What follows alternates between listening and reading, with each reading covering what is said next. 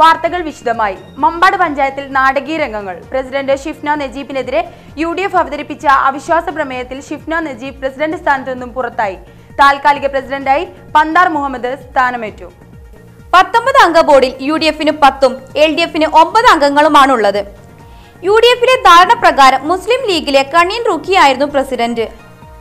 എന്നാൽ മുസ്ലിം ലീഗിലെ വിഭാഗീയത മൂലം പ്രസിഡന്റ് സ്ഥാനം പങ്കുവയ്ക്കാൻ തീരുമാനിച്ചതിന്റെ ഫലമായി കണ്ണീൻ റൂക്കിയ പ്രസിഡന്റ് സ്ഥാനം രാജിവെച്ചു. തുടർന്ന് നടന്ന പ്രസിഡന്റ് തെരഞ്ഞെടുപ്പിൽ വനിതാ ലീഗ് അംഗത്തിന്റെ വോട്ട് അസാധുവായി. തുടർന്ന് ലീഗ് അംഗം ബാലറ്റ് തട്ടിയെടുത്ത് നശിപ്പിക്കുകയും പ്രസിഡന്റ് തെരഞ്ഞെടുപ്പ് മാറ്റിവെക്കുകയും 2 ലീഗ് അംഗങ്ങൾ ഉൾപ്പെടെ ഭരണാധികാരിയുടെ പരാതിയിൽ കേസെടുക്കുകയും ചെയ്തു.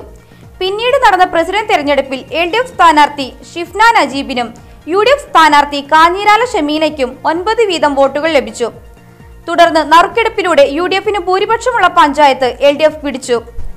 തുടർന്ന് കഴിഞ്ഞ നവംബറിൽ LDF 6 മാസം പൂർത്തിയാക്കിയതോടെ UDF അവിശ്വാസ പ്രമേയം കൊണ്ടുവന്നെങ്കിലും ലീഗ് അംഗവും മുൻ ഗ്രാമപഞ്ചായത്ത് പ്രസിഡന്റുമായ കണ്ണീൻ റുക്കിയ വോട്ടെടുപ്പിൽ 1 വർഷത്തെ കാത്തിരിപ്പിന് ശേഷമാണ് ലീഗ് അംഗം അവതരിപ്പിച്ച അവിശ്വാസ പ്രമേയം പാസ്സായത്.